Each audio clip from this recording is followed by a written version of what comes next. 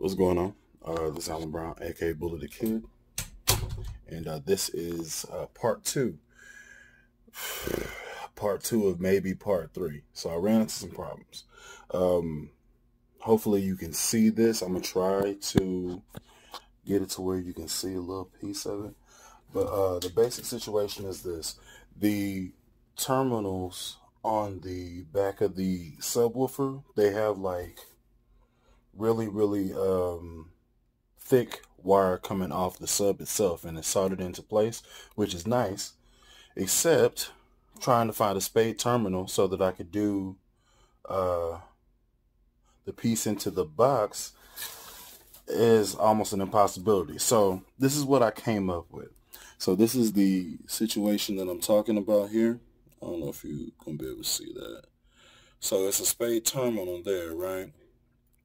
And the spades that I have, which look like this, the hole is way too small to fit wire of this size. This is the wire, and this is pretty thick. So what I came up with is to use these and then clip on to the back side of the like it's screwed in there and stuff like that. So if I can, I'm gonna pause this and I'm gonna show you exactly what I'm attempting to do, and it should work out still. So hold on. All right, so I'm back. So here's the thing. So this is what the top of the box looks like and stuff like that. There's 4 screws there. You take those 4 screws out and it's just a pop here. So what I was talking about is these nuts that are on here.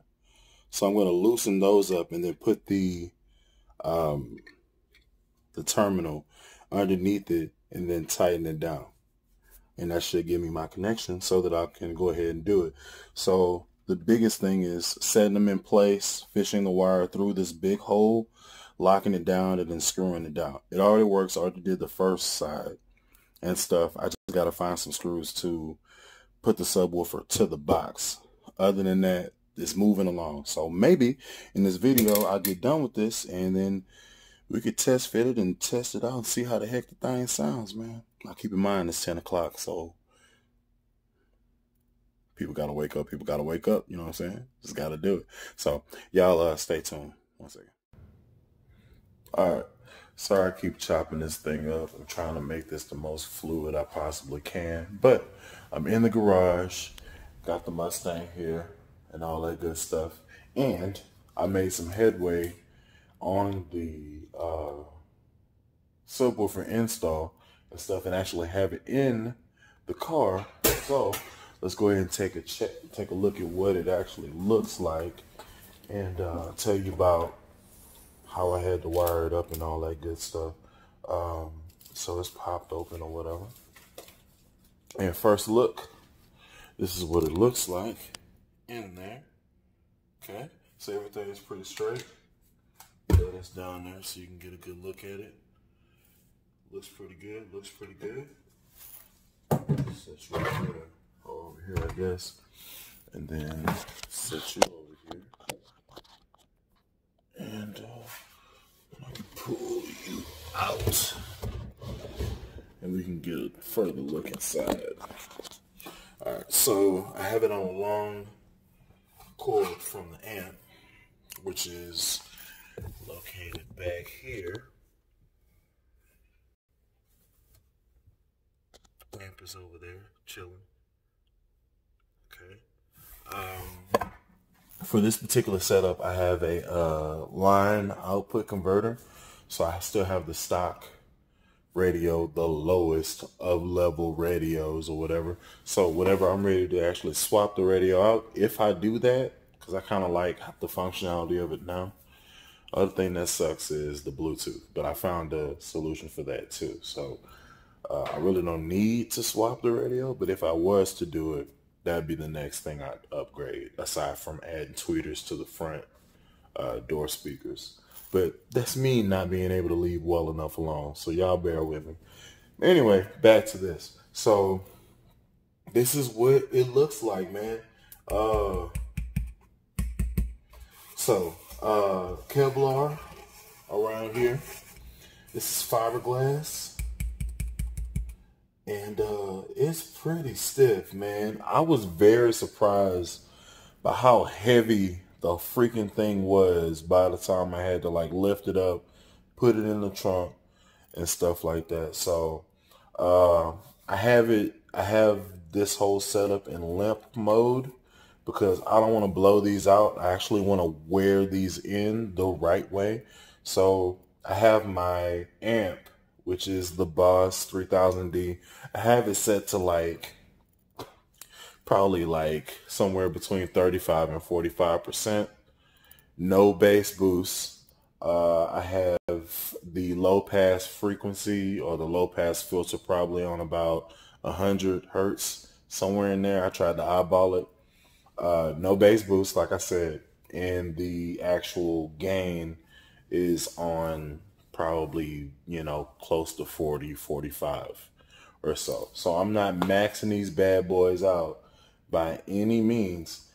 So I actually played them for a song or two and actually sound real good. Whenever they wear in, they're gonna be knocking like for real. So I'm impressed with these subs. I'm truly impressed with these subs. Like realistically, I can buy a whole nother setup like this with the box, these two subs, maybe the 10s, and throw it in my daily driver and be knocking and wouldn't even care. This actually sounds really good. So, but let's check it out. So y'all hold up. In the next little clip y'all see, I'm actually be in the rip, turning something on or whatever. So here we go. Okay. So we in the whip now. Let's go ahead and turn on something. See what I got locked and loaded. And maybe a CD. See what I got loaded in here.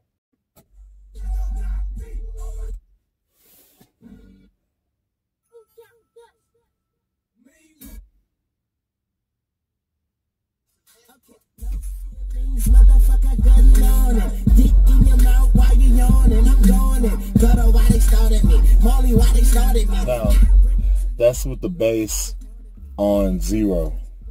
So I'm going to progressively turn it up to a point. Now keep in mind that the actual amp level is at like halfway, just under halfway. So here we go.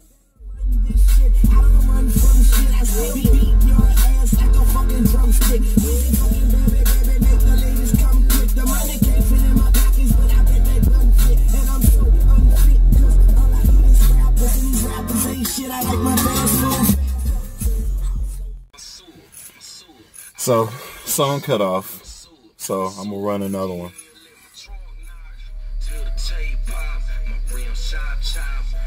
This is on 0. Song 0. All the way off.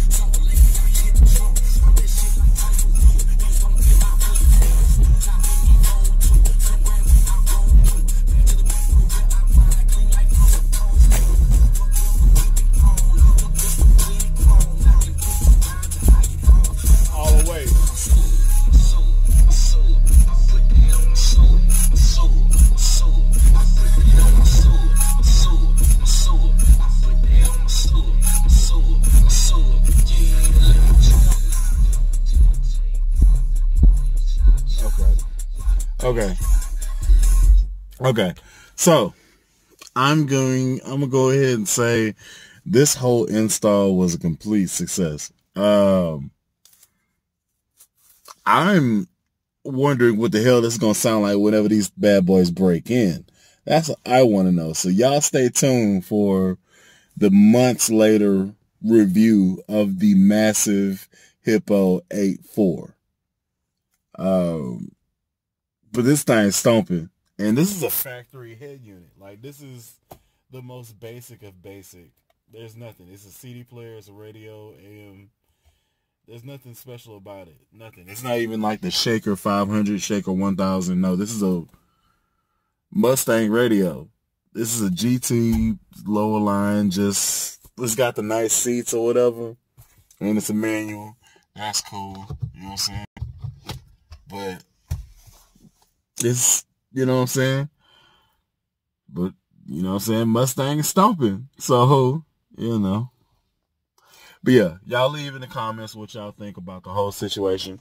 And I'm going to read them because I feel like y'all probably going to dig this whole little situation and stuff. I don't want to show the subs beaten because they're not broke in. So I'm not even about to push them to the point where you can actually watch them flex and stuff like that. Like, I'm not there yet. I just put these in tonight. So, but that probably will be coming later on. So y'all stay tuned. Till next time, this is Alan Brown, aka Bullet the Kid. Y'all be easy.